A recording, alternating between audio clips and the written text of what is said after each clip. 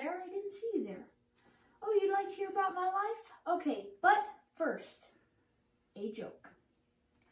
Who was a famous crab artist? Leonardo da Vinci. And speaking of Leonardo da Vinci, my name is very, very similar. My name is Leonardo da Vinci. I had many professions, but to name a few, I think, obviously, you can see a painter.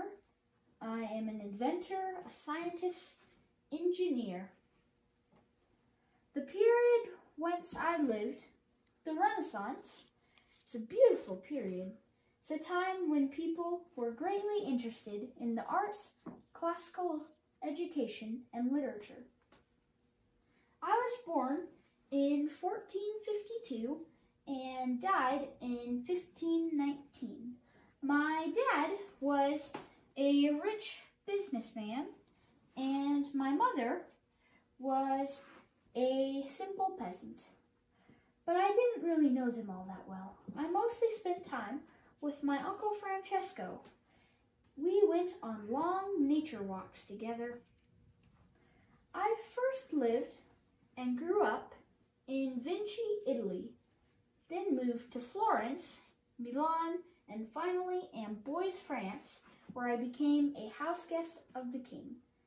I had no education, really, but the education that I did have, I was taught to read and write by a priest, and also how to use an abacus.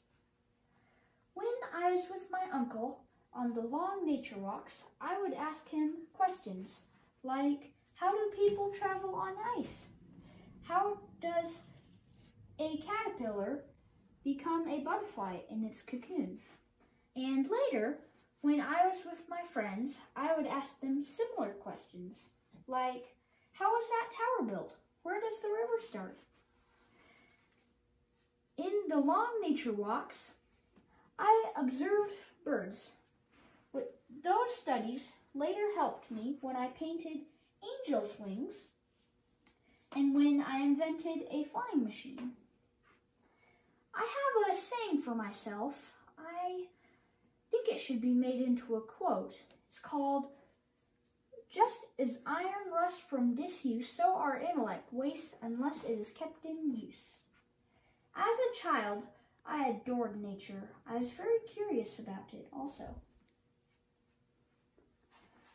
Although one thing my dad did do for me was one day we went into Florence and I met Andrea del Verrocchio, a great artist, and my dad paid for my apprenticeship under him.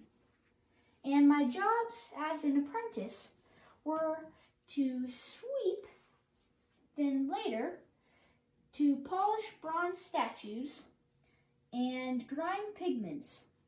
And one of the most interesting ingredients of the pigments were mummies.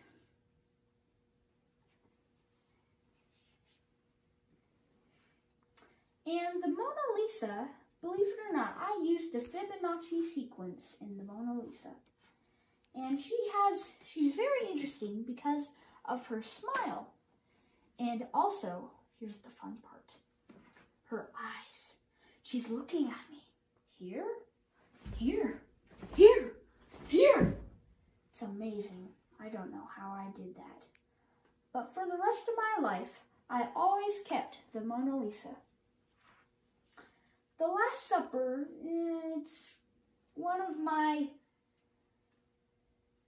used to be great paintings, but it's one of my biggest failures. I like experimenting with paint, and I was experimenting with a different kind of paint on the Last Supper. Didn't go so well. The Last Supper is chipping so badly. I had a lot of inventions. Speaking of which, I invented a flying machine, a submarine, a tank, a diving suit, and a robot, which was even able to sit up and wave its arms. I'm a curious person, both curious in I'm curious about nature and curious is in I have some quirks. One of the quirks is because I am left-handed, I wrote my notebooks in mirror writing. If I had to sum up my life in 2 sentences, I think I would say that my curiosity helped me with my inventions, and nature inspired my paintings. It was nice talking with you. I have to deliver this painting to the Archduke of France.